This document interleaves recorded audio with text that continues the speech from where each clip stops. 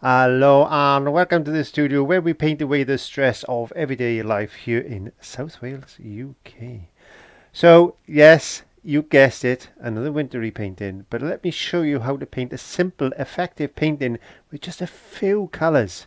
Sound interesting? Let me just show you. It's time to learn with our friend Clive. So grab your brush, have a great time. And don't forget to click subscribe.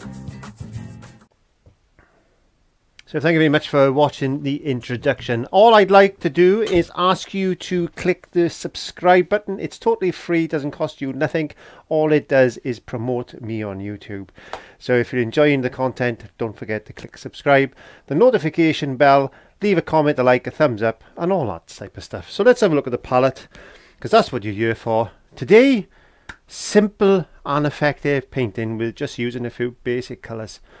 A blue, a burnt umber, a black and some white. That's it. Yes, so just a couple of different brushes, short flats and toothbrush and just a little brush that I've just basically cut and made myself. It's a little fan brush.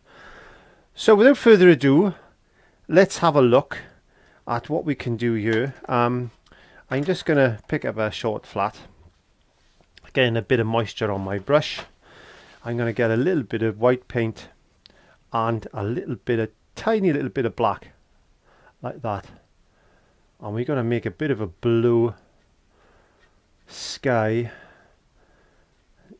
that bit of a grey sky I should say, not a blue sky, it's a grey sky. Grey scale. Yes, we're just going to put some grey today. It'll all make sense at the end of the lesson, so don't worry about it. It's not going to be completely grey, but this will all make sense as we progress. So what we're doing is looking at tones and shades basically. So it's a tonal type of painting, and I can show you how to turn a tonal painting into a lovely painting as we progress. So I'm just getting a little bit of that light colour there, like this, a bit of white, maybe just a touch of burnt umber now, just to change things up a bit, just a touch of burnt umber, just to get into that sky, a little bit of black. I want to darken the sky up. I want to darken the sky. I'm using a Mars black, so you could see it's quite a blue black. There we go. I want a bit darker up there, a bit darker. There we go, bringing that down. It's an effective way just to do a simple painting, very easy and effective. We're gonna maybe put a few shimmers of cloud shapes and stuff in like this. If you've painted with me before, you know I don't worry too much about certain things. Now I'm using a bit of cardboard today. It's like a 10 by 12. I've just put a bit of gesso on that, and that's it really. So we need a darker grey again now, because I'm going to put a mountain in today. I'm just going to put a mountain in. There we go, like this. Just form in a couple of mountain shapes. Choosh, like that. Just let the brush do the work. Let the brush do the work like that. A couple of these lovely paint marks. This is what we want. Let's get a little bit more black, because I just want to darken back a little bit on this mountain like that.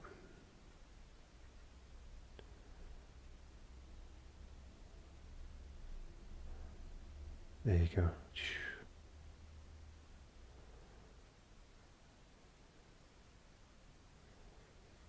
A little bit of white down on the front side. We want a bit lighter. Just come down like that. Maybe a bit more white and have fun. Let the paintbrush do what it wants to do.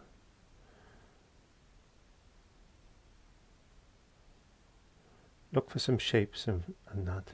There you go. So we can see there's some mountains coming in. Maybe in your world we could possibly have another mountain range just coming in there like that. Got a bit of a highlight.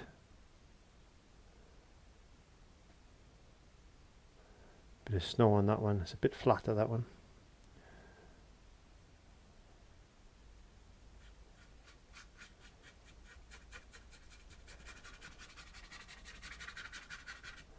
And then we'll just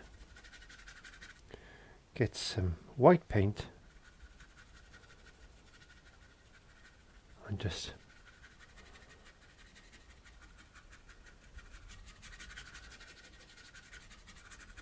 scrub a bit of that in front like that. Now what I'm going to do is dry that off with a hairdryer, and I'll show you a quick technique.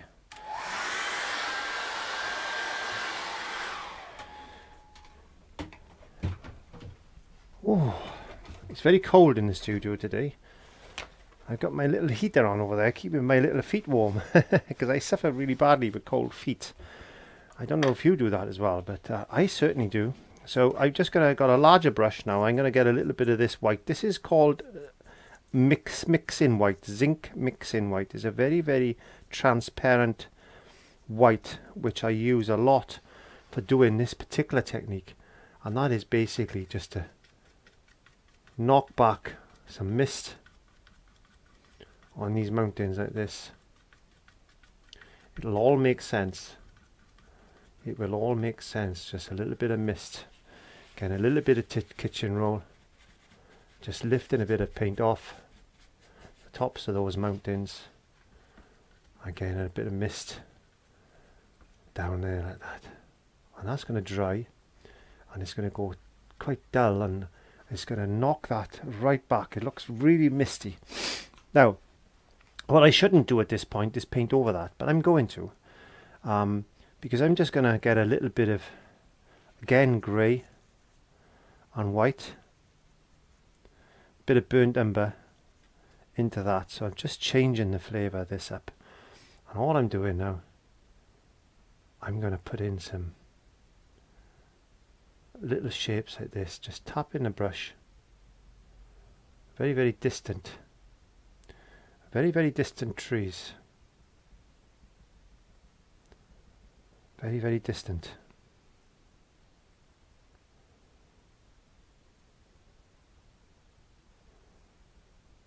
Little forest of trees. There you go.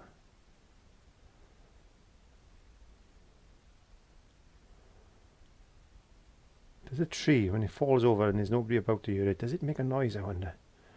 Well, we don't know because we're not there, so it does, I suppose.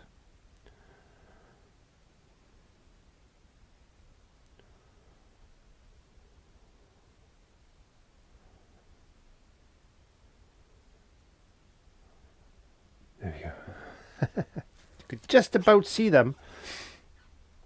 Let's get a little bit of white paint. Just a little bit of white paint. And we're going to just touch a bit of pure white paint just on those three little shapes that we've made. Possibly look like they're laden with snow. There we go. A few darker ones there, a few bigger ones. Now I just made a little happy accident, so we'll continue with that. There you go.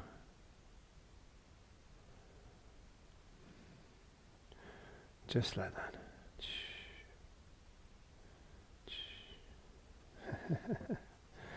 So let's get our grey again. A little bit darker now. A little bit of a darker grey. A little bit of a darker grey. We need darker than that.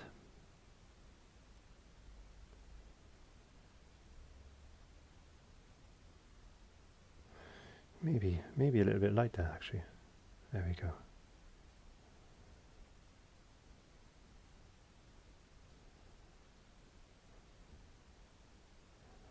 Bringing that down.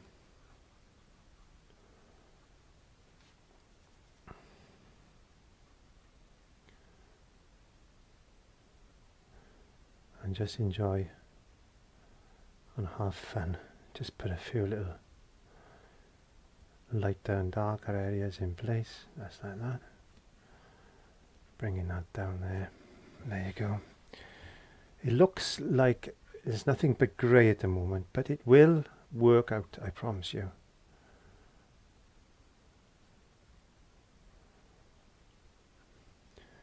And when we get a bit of a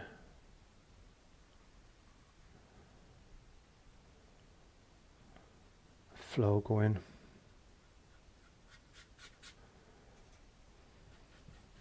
It's a little bit darker in the foreground.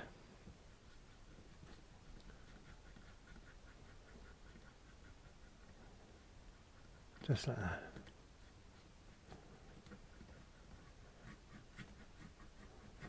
So see, if you come in darker in the front, you're going to see this actually pushing those mountains back.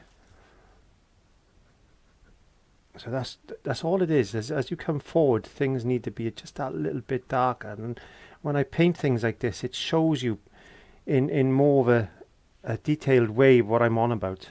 Because we can talk sometimes about how things are pushed back and how things are brought forward. But until we see something like this painted in this type of style, it explains more than I can ever explain verbally, because you can actually physically see the difference.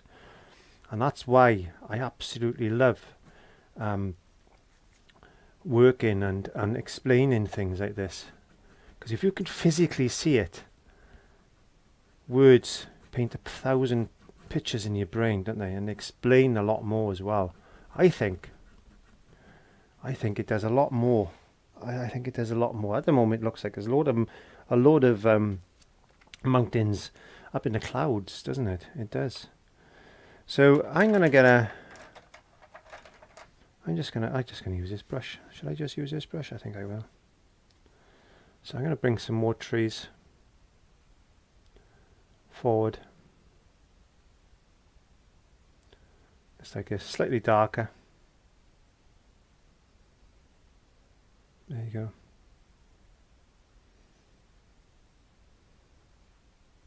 Just a little pattern. They're still there, way in the distance. They're still way in the distance there. So you don't have to be too detailed.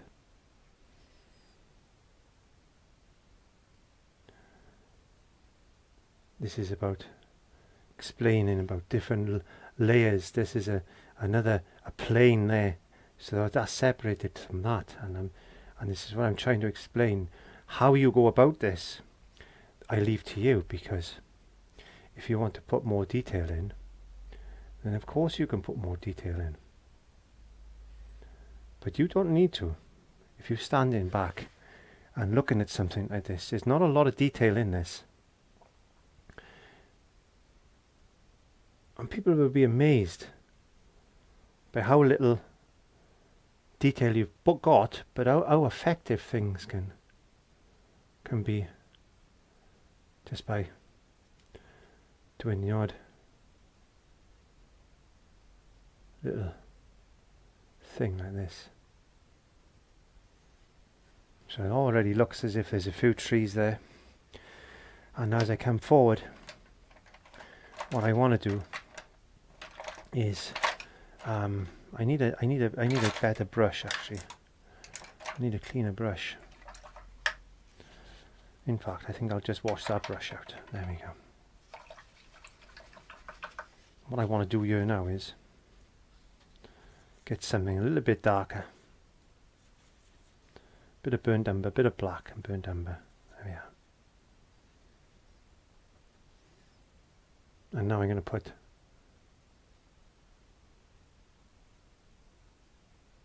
a couple of more trees in, but a little bit more detail.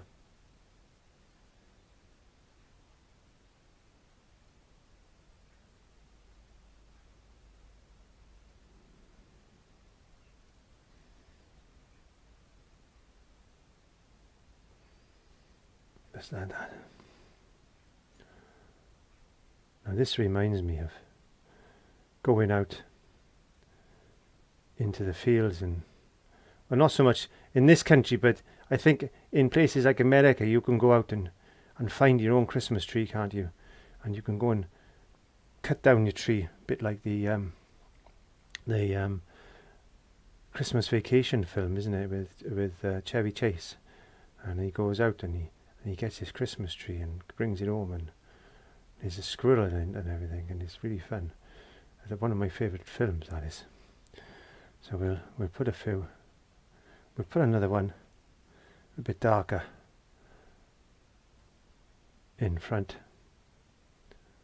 just like this. And as I said, it'll all make sense as we progress.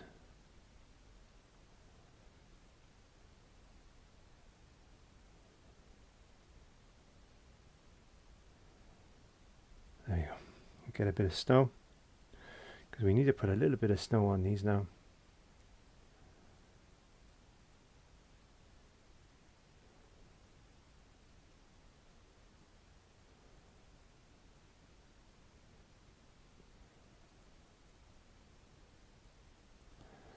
Just like that.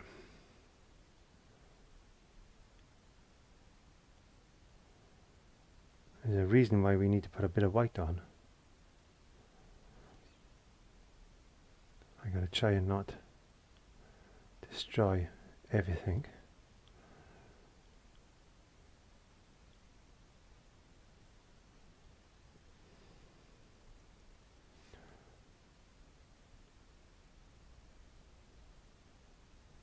And these paintings I do just for fun. These paintings we do just for fun.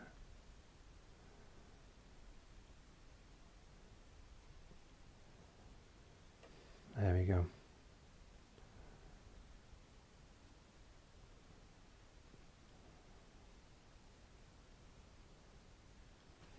So you can see there's some trees, and oh, it's wonderful, isn't it? Wonderful. Absolutely wonderful. I love painting things like this. Let's just get a bit more white coming down there.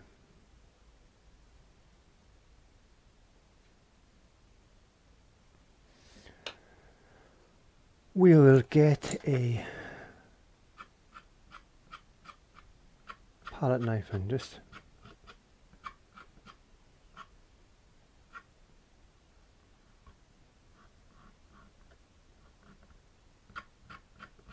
pull in a few little twigs and things.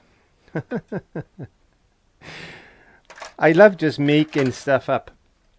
I think it's a wonderful thing to do, is do stuff like this, because at the end of the day, the most important thing is having fun, I think. It really is.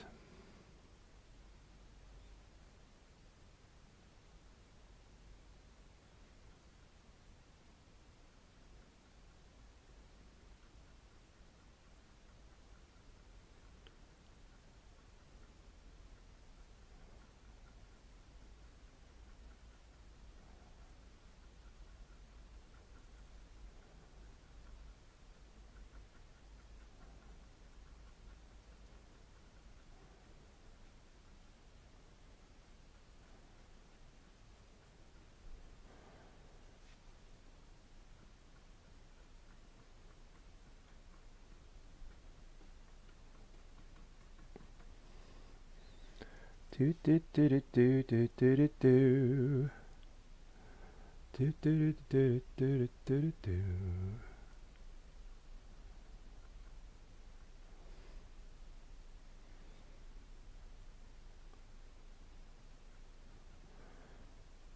If you've never painted just with a few colours, then I suggest you give it a try, because You know, sometimes things work out, sometimes they don't, and they don't always work out for me.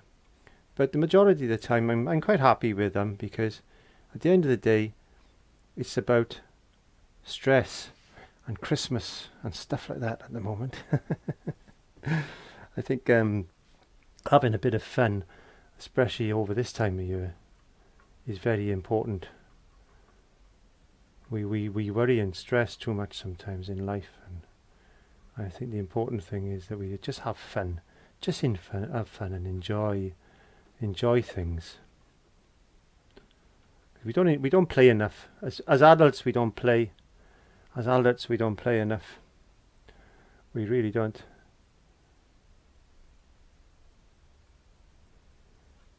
So what I'm going to do now is we're just about ready for the final thing, and all I want to do now is just dry that off a minute.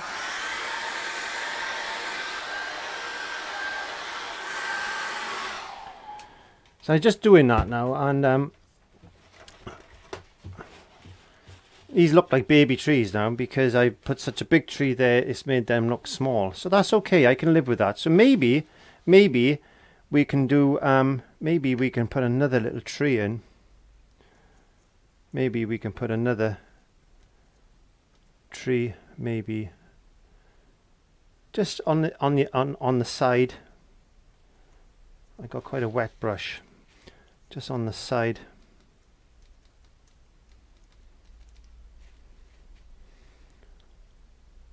Coming down there.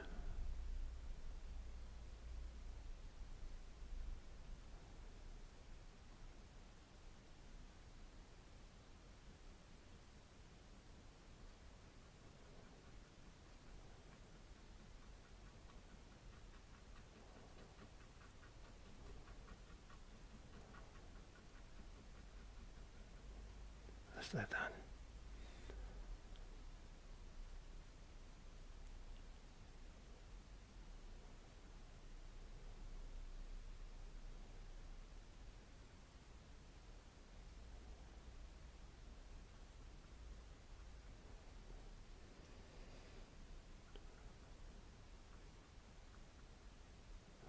There you go. It looks a little bit better. Looks a little bit better. What else can I do? I tell you what I can do. Let's put a few rocks in. Let's put a few rocks.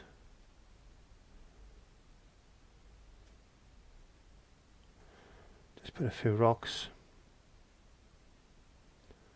Just on the front there like that.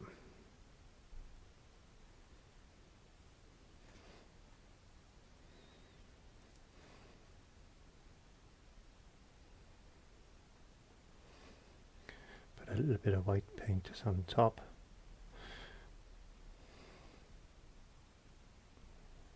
Like as if there's a few rocks and things. Just in the front there.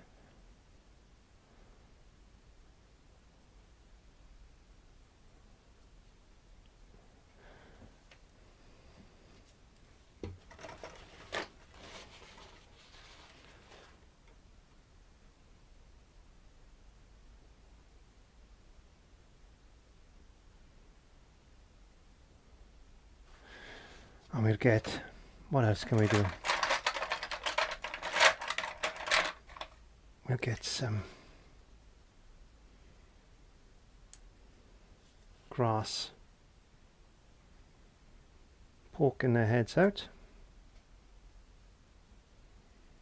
So all these different things that I'm doing is really designed, well, not designed, but it's my thought process of how to give you different techniques in one painting, really. I'm not so much worried about composition and how the painting looks. It's more about the techniques and ideas that you can carry forward and put into your paintings. This is why I paint like this. It's more of a teaching aid, a visual teaching aid than anything. And I'm not worried about being accurate and perfect perspective and things like that. That's not what these lessons are about. These lessons are to show you methods that you can turn into your own paintings, but sometimes they work and they turn out really nice. Anyway, before the last process. Right, I hope it's dry enough. Sometimes it is, sometimes it isn't. So what I'm going to do now, as you've seen me do many times before, and this is my favourite preferred method of doing this. I'm just going to make sure my brush is nice and clean. I'm going to get some zinc mixing white like this. This is the transparent white that you can buy. I'm putting some water with that. I'm going to get some blue. And I'm going to darken that up with a little bit of blue. Be very careful because this blue is quite opaque. So we don't want to put a lot of blue into it. But we need a nice tint.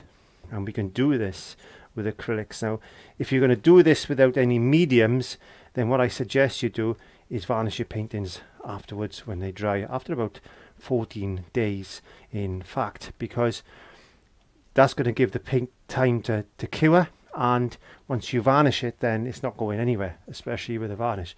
All we're going to do, we need a bit more blue. All we're going to do is put a blue wash just over that and get a bit more blue. It's just a balancing act, a bit more blue. And you've got to put a blue tint all over the whole painting like this. Bit of blue just to cool things down. A nice blue tint, just like that. There you go.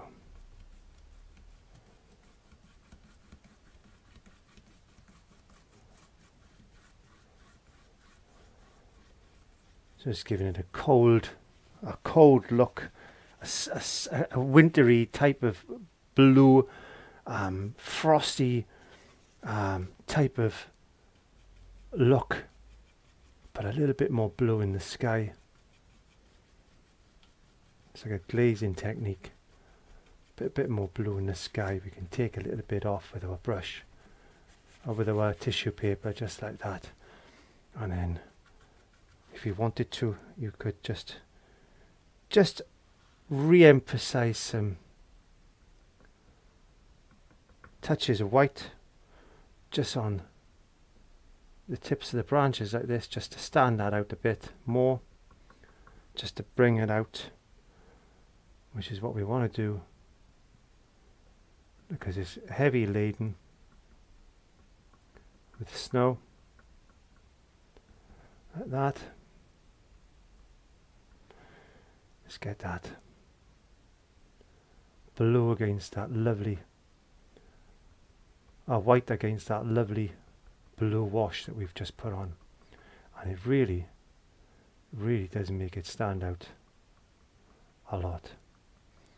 It looks really cold, and put a little bit of white, like as if there's a bit of a drift here and there, just like that. Just like that, merge that in there like that. There, and then what we could do then is get our toothbrush, put in a bit of paint, and as we pull towards ourselves, we could get some snow coming down.